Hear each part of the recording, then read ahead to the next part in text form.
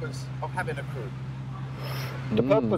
The purpose for having a crew was, it had to happen because what we saw from the movies like Star Wars, Wild Style.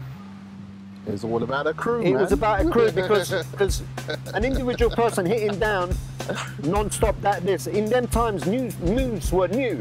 You know what I mean? You couldn't make up so much moves as like today's breaking. Yeah. You know what I mean? Because it was innovating already. It was coming out. I mean, Rocksteady in Wild Style, I'm sure they were doing their moves and they were still expanding on adding. Yeah.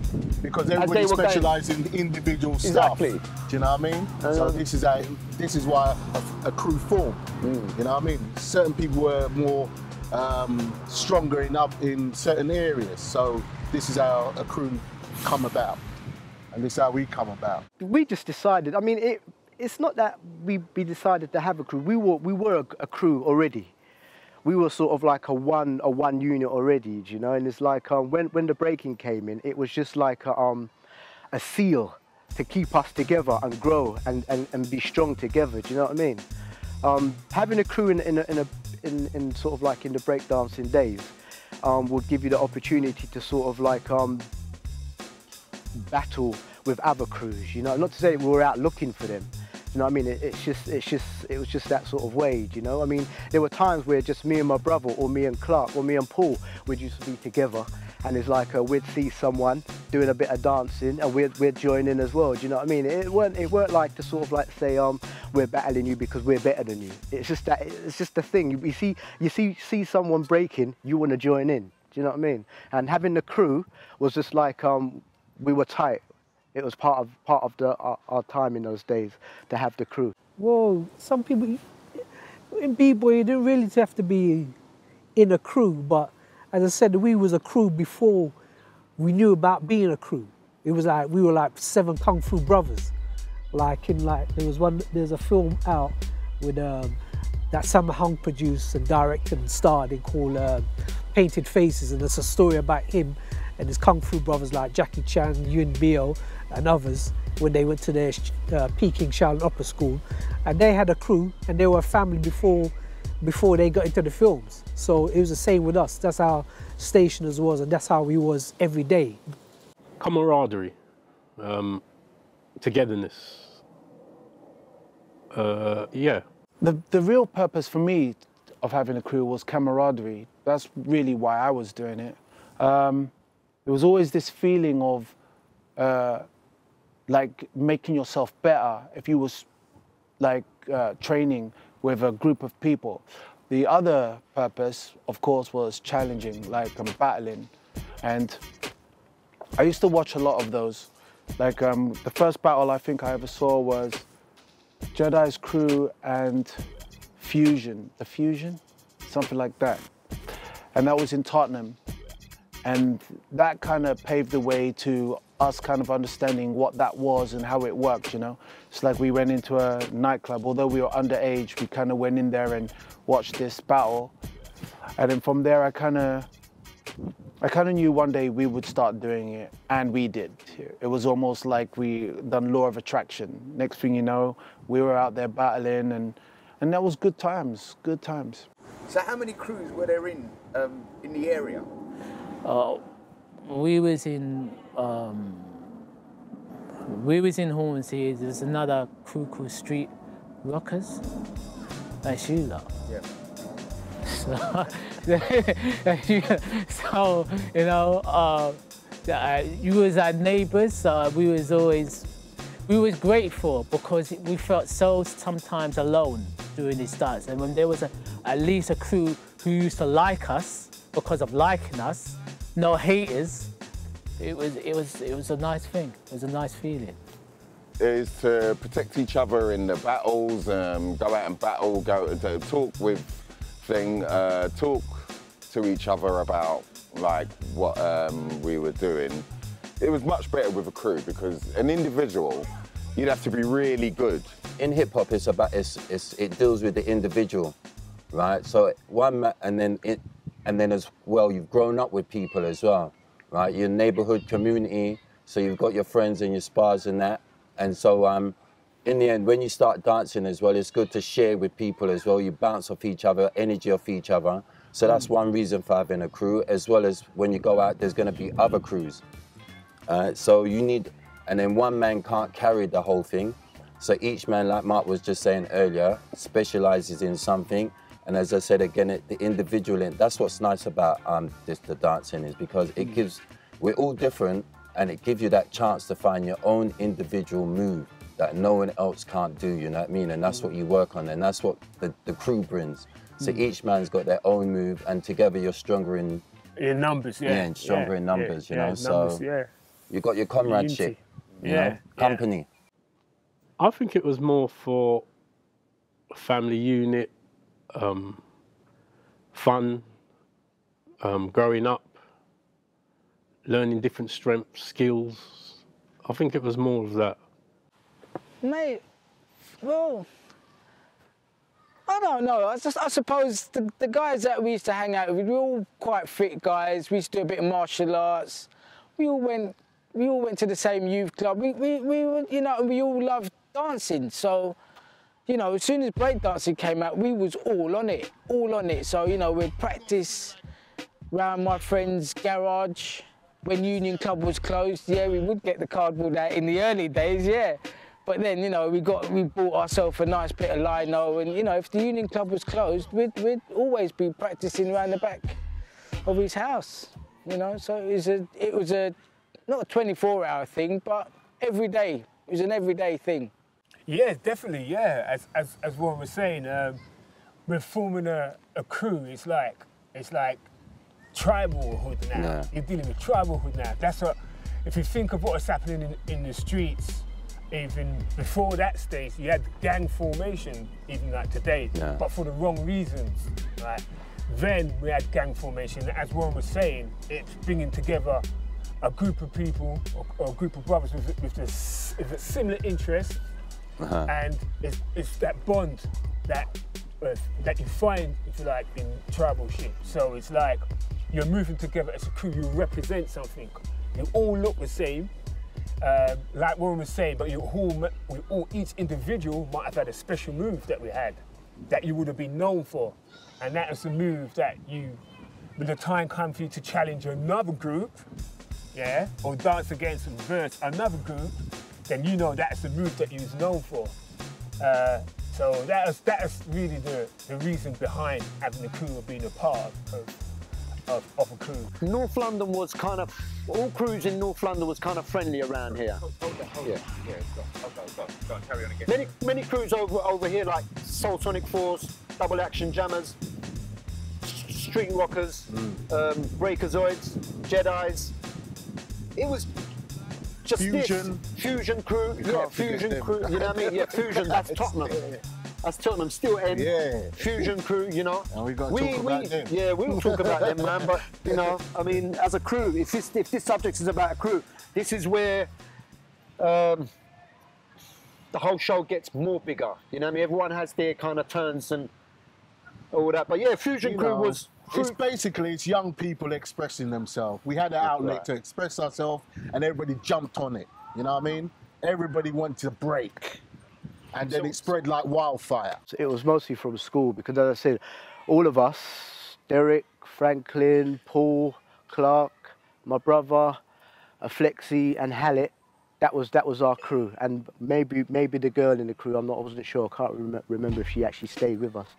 But we were all at the school here, stationers, and the majority of the time we were always together, always together. If we weren't at school, soon after school, even sometimes in our school uniform, we're down at the garage. Do you know what I mean? Linking up and doing things down there, you know, either doing martial art forms and then also doing breakdancing, do you know what I mean?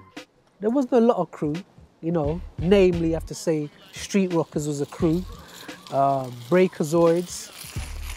I can't remember any other crews really because we were just out every day battling, training. We were just, all the other crews in our area, we were friends with them, so we didn't really want to battle them. They was like extended family members, you know. We knew each other from growing up in the area because Hornsey, you know, is a tight-knit community, you know. So we'd have no problems with anybody in our crew in the area, but everybody outside, yeah. So can you name the other members of the crew? Do you know their names? Or? Carl, man. I know, of course I know their names, but to remember their breakdancing names is going to be quite difficult, yeah? Didn't really know them. Didn't really know them like street workers. Okay. We knew them as they was our enemies, because they knew us because we was a dancing crew. Of course. Yeah. But we didn't know them like street workers. Yeah. You know what I mean? Yeah. So they were like, for us, they were like... it was the baby generation. Yeah. Of you. We were the second generation coming through. Yeah. Well, you guys were the first generation. Yeah. So what about Warren and Anderson and all them? What was their crew? The thing about Warren and Anderson, Warren, I forgot about that. The thing what happened to them now, Warren, Wiz, Mark Anderson, and Dave Belgrave, innit? That was the three people who I knew. And there's another guy called Anthony Edwards. Warren was the first one Warren was the first one I see and do windmill. And for him being so advanced, he got scooped up and was touring around Europe. And his crew called Breakdance, right? It was only left with Mark and these two other Tottenham guys. I mean, my friend was Mark, because he lives around the way. But as I say, Dave Belgrave, Mark Anderson, and Warren was touring in the whole of Europe. So it only left Mark to defend it. So Mark used to come in our crew to practice. So it was just a sad thing because Mark was just by himself, and they were a good unit, but his three breakers was touring in Europe. So, it was, everybody knew about the breaker size, but our name was so fluent because we was doing this, doing that, and doing that. Sorry about that. I left out the breaker size and sorry that I left out my Warren, because he was the first one to do the windmill. It was good. It was good to be in a part of a crew. It's like a little army, a force of people. Is stronger. Do you know what I mean? We had like certain strong forces. Like, Franklin was like the leader. You know what I mean? Flashlegs. He's the leader, kind of, because he used to get all of us together and stuff and be like the driving force, one of the main driving forces. But yeah, get us all practicing, you know what I mean? Or else it's him and us, But no, yeah, it was really good to be a part of that, a part of the crew, and everybody was like, yeah, just protecting each other. Just when we were in battles, we'd always win because we always had back. We always had a man who specialised in a certain move. If someone came from another crew and bust like a head spin, I would deal with them. If they bust like a turtle, Kelvin would deal with them, Rico. So we had specified movers in our crew to bust good moves, you know what I mean? So it's much better. It meant more to have like a force of people. Yeah, brother Ansel, my brother Randolph, brother Franklin, brother Derek, brother Terence, brother Paul, brother Hallett, and I think there was another guy, Flexi. He was a body popper, and a few other guys that came and they stayed for a while, but not all of them cut the mustard. Yes, breaking was definitely, looking at it now, it definitely kept you fit. If you think of, I guess maybe it's something that only people involved in it will fully understand. But with breaking, the amount of energy that's involved in learning just one move, say for example, let's take windmills. I know they're doing a lot more today, But if you look at what they call windmills, the energy involved in learning to just master windmills, that is, if you think of when you see like top athletics, like if you look at gymnasts, and look the kind of discipline that they display, in breaking, it's exactly the same thing. Same thing, yeah. Let me tell you now. The same way. It's exactly the same thing. People don't realise. But we're learning it in the streets, so of course it's not going to have the same label that you would have with top gymnasts or gymnastics, but it's the same discipline that's required. And yes, it definitely keeps you in tune. There are some moves that you'd have to be careful of injury. That's the game. That's the name of the game. It's the name of the game. Breaking. If you think of the name of it, if you think, as Warren was saying, if you think of the name of it, many meanings. Break dancing. There's a reason why it's called break dancing. You do damage yourself when you're learning, so you do have to take that into consideration. Yeah, breaking kept me very fit. I felt alive every morning. I even had to do a couple of moves, turtle moves in the morning, strengthen my arms, and I went to the gym even to enhance that. Yeah, very keep fit and active feeling. Well, we were young, we were fearless. We didn't have no fear, you know. When we went into something, we went into it 100% to you know, get that move. So whether it be a turtle or a windmill, no hands, above your head, by your feet, we'd try them out. Practice makes perfect, you know. You do it once or twice, 3, 4 times, you get a few knocks, okay, but you get back on, you get back into your windmill and then you try it again, and before you know it, you're busting windmill with no hands. It was like crazy, you know what I mean? But practice makes perfect. Right, yeah. Most of us was all-rounders. I mean, Franklin used to be an all-rounder. He used to have turtle, hand glide, head spins, windmills, head spin, yeah, all that. And the twists and shuffles will come after. That's what you call all-round. Once you know how to do a turtle, head spins, hand spin, you know what I mean, then it means you can do the others also. That's an all-rounder. Some people are never bothered with turtle. You know what I mean? Reason why is because in the crew, I had brothers who had turtles. Franklin used to do turtle, Paul Barmore used to do turtle, Calvin used to do turtle, Roundup used to do turtle. Derek was the strongest in turtle. Yeah, Derek and Kelvin. Yeah. They were the turtle specialists. Yeah. I was never a turtle specialist. Yeah. Other moves I was doing, but I never really was into turtle so much, although I could do a little bit. You know what I mean? I used to be in hand spins, windmills, twists, footworks. I was kind of like an all-rounder, but no turtle. I was a hand glider. All that, everything. Yeah, all that. No, we were strong as a crew. Jedi's crew was strong as a crew. Strong. I mean, in later moments of the talks, I mean, I'll tell you something, man. I mean, one of the first crews in this country that I remember is Jedi's, Breakazoid, Sidewalk, and Zulu Rockers. It weren't no London All Stars in our era, Live to Break, or it was no other crew. All I remember was Jedi's crew, right? And I know that as for a a fact. heavyweight. Yeah, as a heavyweight. Coming out of a Kung Fu script and digging into b-boying. That didn't take long for us to... It's levels, man. Yeah, There's levels in this. B-boying, it keeps you extremely fit. Extremely. When I was young, I was super fit because I was fit from doing Kung Fu. You know, press up, sit up, squats, stretching every day. You know, I didn't have nobody told me, oh, get up and do push-up. No, I jumped out of my bed straight away in the morning and did my exercises. During the day, it was the same thing, and just before I go to bed was the same thing as well. And that just carried on to the b-boying as well. Yeah, breaking and popping helps you stay real fit. Yeah, it's not an easy thing.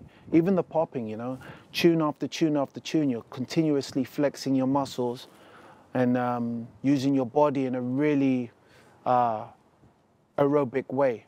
So yeah, it really keeps you fit. You know,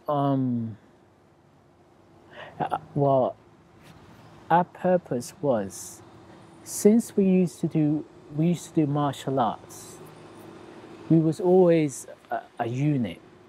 We was always hanging around with each other, and having a crew made us more of a, let's just say, more of a family family oriented.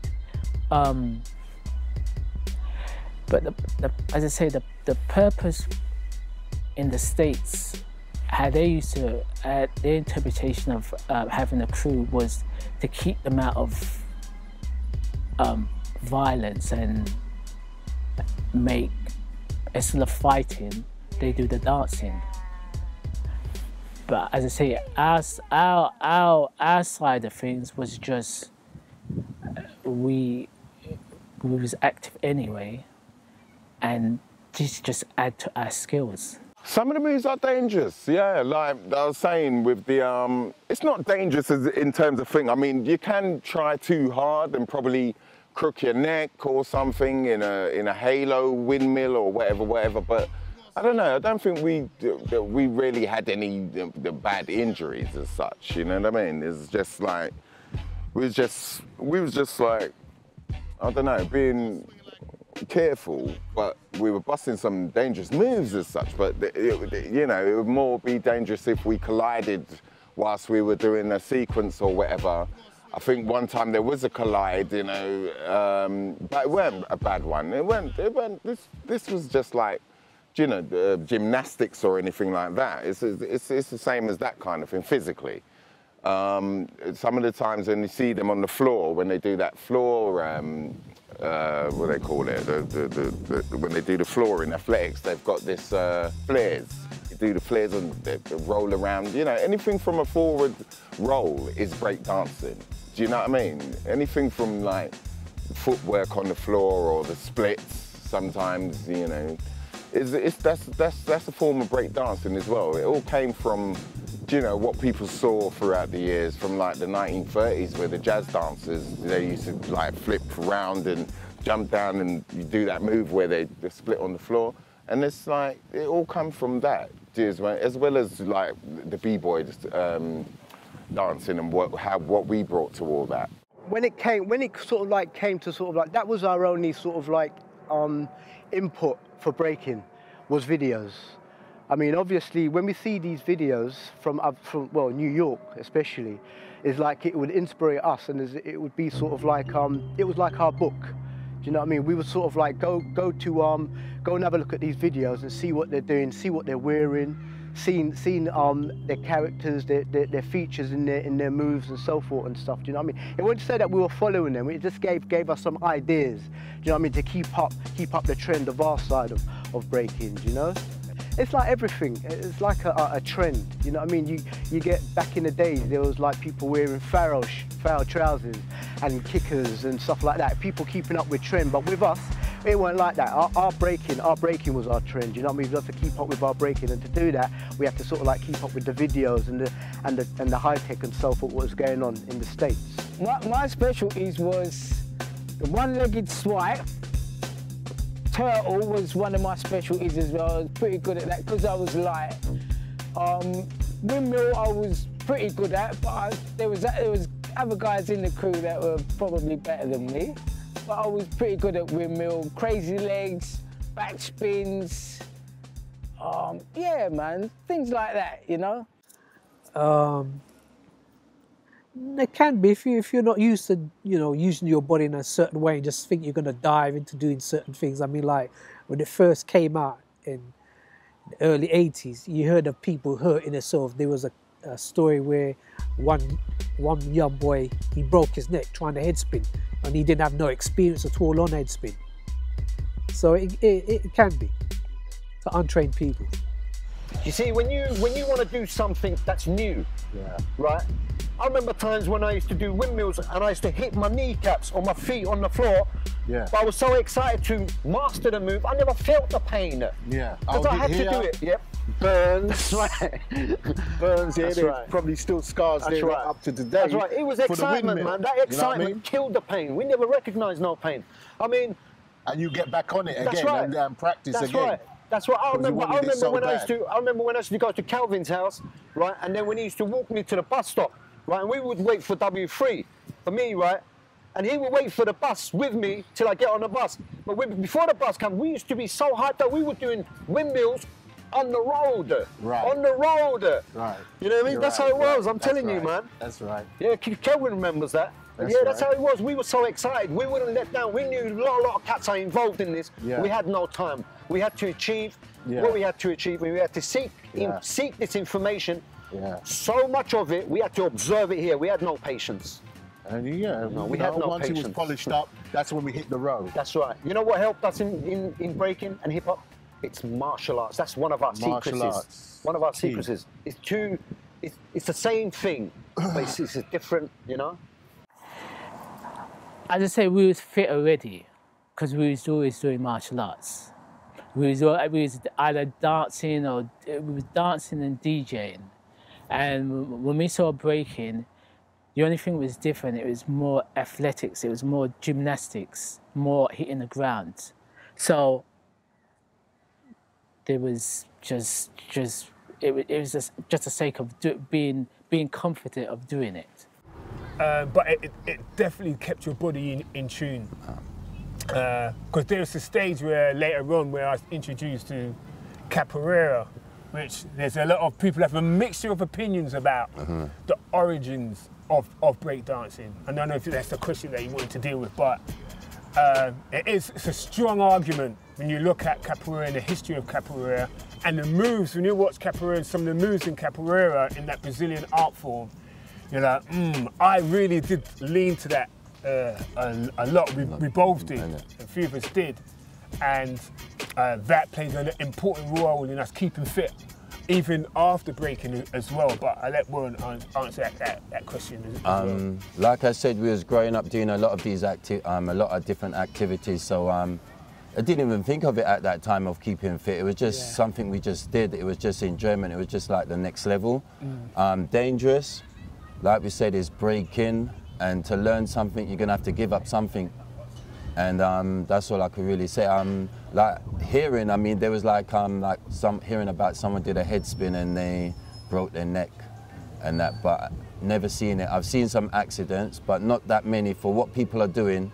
Not that many, just scratches and bruises. Well, I should say, well, I've had an operation. A couple men I know has had operations on the knees, shoulders, but that's what you have to give for your art, you know? No pain, no gain. Of course, man. Breaking, hint the word breaking. Do you know what I mean? Brother, it's tight. If I remember rightly, someone got killed doing a head spin in the States. I don't know if it was in the States or here, but yeah, it kept us well fit. And besides, we were fit from our martial art days as well. Do you know what I mean? It's yeah, and you obviously have to be flexible as well. Do you know? So yeah, it kept us fit. Kept us fit. We always sort of like in shape anyway. Do you know what I mean? So breaking, yeah, kept you fit. And dangerous moves, I wouldn't, me personally, I tried to attempt head spin once, and my neck didn't say, my neck was literally saying, Ran, forget that, you're not doing that because you're going to break your neck. So I thought, all right, I'll only do the moves that I could actually be comfortable with. Do you know what I mean? So it depends on the individual. If you want to sort of like go ahead and do dangerous breakdancing moves, then you go ahead and do that, and all good for you. Because if you conquer it, you're a legend. Do you know what I mean? If you don't, you're crippled or you're dead. Well, you know, as I look back at it, you know, it's about an individual. If you're an individual person who likes to dare yourself, challenge yourself, you would do the head spin, you would do the windmill. If you're not that creative and you want to be just petite and develop just footwork, the backspin. So it's down to an individual thing. As I say, if your spirit is a person who was very outrageous, the moves will get you. You want to develop yourself into the most creative moves out there. Yeah, I remember, did I mention sub-4, Derek Riley? I did mention Derek Riley, yeah, didn't I? He was sub-4, he was a turtle specialist as well. His turtle was very good. Yeah, I think, you know, the fact that he was good kept me, you know, I wanted to be just as good, you know? because I really liked the turtle. So Dave was very good at the turtle. Who would I say was really good at the windmill? We were all good at the windmill, you know. Everyone specialised in certain different windmills, you know. They were all good. Franklin had some really good windmill techniques. Hallett had some good techniques. Terence had some really good techniques. Paul had techniques, Randall. We all had good techniques, you know. Everyone was individual, but good in their own way, you know. More people hate me than love me. Heaven above me, even God cost me for rapping, cause he don't like ugly. I lust for these sultry women, sending his pure pleasure. Even when they act like to be a hate word, you gotta respect her. X marks the generation of the degenerate rapper, paranoid, afraid of the backstabbers.